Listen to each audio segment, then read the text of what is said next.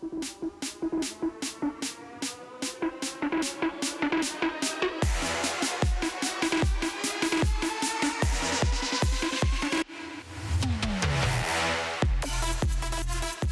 back to the SportsMax Zone. Time now to move to the smaller ball and talk some cricket with the latest from the ICC Women's T20 World Cup happening in the UAE. Two more matches contested on Friday. New Zealand defeating India by 58 runs on the back of player of the match Sophie Devine. That was recorded as an upset victory. And there was a disappointing start to the Women's T20 World Cup for the West Indies, going down emphatically to South Africa by 10 wickets in their Group B opener in Dubai. And that was a game that was pretty tough for the West Indies team, and they really struggled throughout. And some batting disappointments from the captain, Hayley Matthews and Deandra Dottin, two key players in the team as far as batting is concerned. And because they didn't fire, it helped to contribute to the West Indies not doing very well. Let's put the graphics up now on what happened with that West Indies game, so our viewers can see statistically how the game panned out, with South Africa ranked one spot behind the West Indies in the world rankings, defeating the West Indies by 10 wickets there. The Windies batting first, 118 for 6. Not a competitive total at all, that was. Stefani Taylor with an unbeaten 44, and Nonkuleko Mlaba 4 for 29. The left-arm spinner was the top bowler for the South Africans. She bowled really well. And then Laura Fulford and Tasmin Brits with unbeaten half centuries, steering the South African women to a comfortable 10-wicket victory with 13 balls to spare.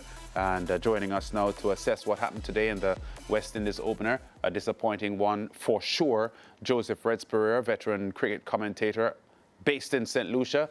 Reds, a really disappointing start today for the West Indies. Good to see Stefani Taylor battling with her injury and scoring 43, 44 not out, not at a quick pace, but it was a kind of innings that was required given the fact that so many wickets were falling around her. Your thoughts initially on what went wrong for the West Indies women today? Well, I got up at 5:30. I saw the first ball. You indicated to me that it's going to start at 6, so I alarmed my phone. And like you, like millions of Caribbean people, I was extremely disappointed because in the majority of cases, our top order batsmen found ways of getting themselves out. The two fine examples of the Hayley Matthews. I mean, one must say that South Africans bowl well. It's not that they were, you know, a weak bowling attack. It wasn't easy maybe to get the ball away. But two examples, the dismissal of Hayley Matthews, very key, and she knows it, very key to the importance of the West Indies billing a total that she bats the majority of the overs, at least the first 12 overs. And chasing a white ball, which was totally unnecessary. You don't expect that from Hayley Matthews, but maybe it's the first game, a little bit of tension, a little bit of pressure, you know. And then, of course, you had Deandra Dottin, who started to settle.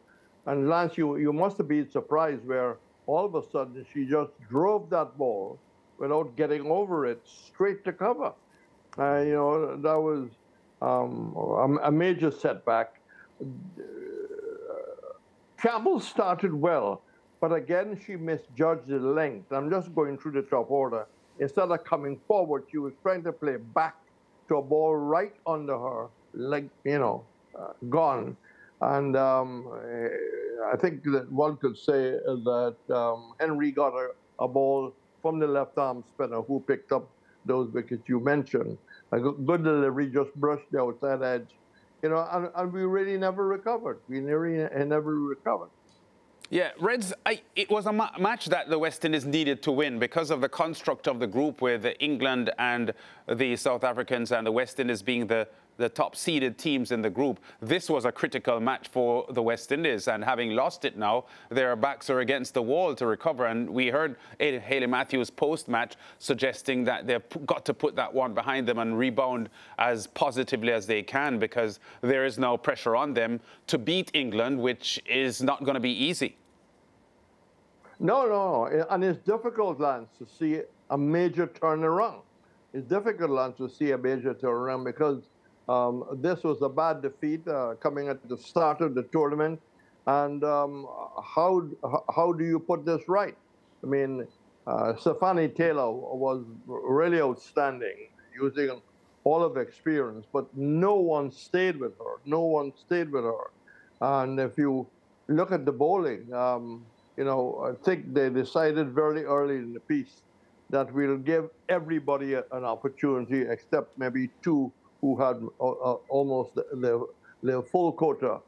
But there's a lot of work to be done by the management team, by the coaches. Stephanie Taylor is slightly doubtful for Saturday game. She has to be assessed, and we'll see if she will be able to practice. And that would be a major loss if she can't play the next game. Yeah, Reds, I saw a column from you in the Nation newspaper in Barbados over the weekend, questioning the fitness of the West Indies players, not just the women, but the men as well. And there's been some concern, even looking at today's game, about the fitness levels of some of our players. Is that something you would want to point to in this discussion? Yes, I've always felt that I haven't been seeing, after a camp, I haven't been seeing player X, player Y looking slightly fitter, looking slightly faster, looking slightly slimmer. You know, in the Clive Lloyd period, there were specific instructions to Dennis Waite that ex-players must, in fact, cut some weight, do some special running on a one-to-one with Dennis Waite. I am not seeing this kind of detailed slimming down, getting fitter. We have been seeing a lot of players over the last decade carrying a lot of weight for the West Indies, and there don't seem to be a clear fitness standard that you have to make at a fairly high level. And we are not seeing people improving in this area. Just look at New Zealand today, lads. I mean, you know, they all seem to be athletes. They are brilliant in the field, you know, and we don't make that kind of cut. I mean, the one person who makes that kind of cut is Hayley Matthews. And one of the reasons, Lance, she started very, very young. And most of our players have started playing cricket a little later in life. Therefore, the basic fundamentals is not ingrained. And you go back, Lance, to the women's CPL. If you look at that, not many of our players really stood out. And that is reflected again today as we got together as a West Indies team. It was all the overseas players who really stood out in the past CPL for women. And I think basically our standards are really coming to the top. And, you know, are we good enough to be competitive in this World Cup? I think the next game will answer us. Yeah.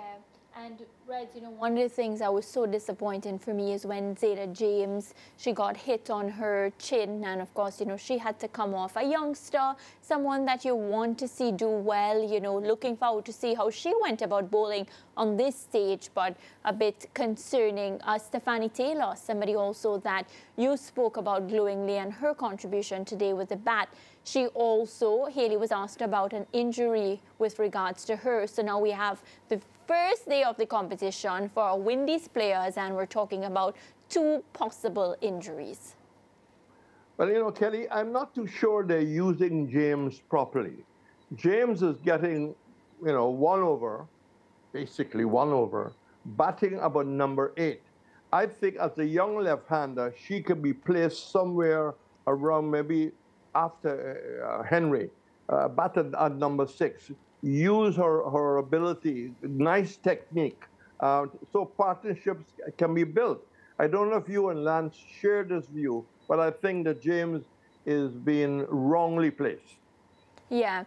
Reds, with the time that we have left, do you think the West Indies can at least pick up a win against Scotland? Well, you know, I'm sorry we didn't start against Scotland. Yeah. But it's going to be really tough. We lost our first 2 openers. That wasn't a very good sign. We've got Bangladesh, we've got Scotland, we've got England, and Bangladesh will not be an easy win for the West Indies. So it's not a good start, but it's a lesson that previously we haven't brought on young players, we haven't got girls at secondary school, and we are using basically the same players except for 1 or 2 that we have used for the last decade. All right, Reds, we're going to leave it there. Let's hope the West Indies can rebound with a victory over Scotland. Will they need to have any chance of putting themselves in line for advancing further in this tournament? And let's hope they can find their best form and topple England when they meet them. But we'll talk again soon, I'm sure, Reds. Thanks for talking some cricket with us. They can only get better, Lance, which is encouraging. Yeah, I agree with you. So we go to break. We'll be back with more on the SportsMax Zone after this.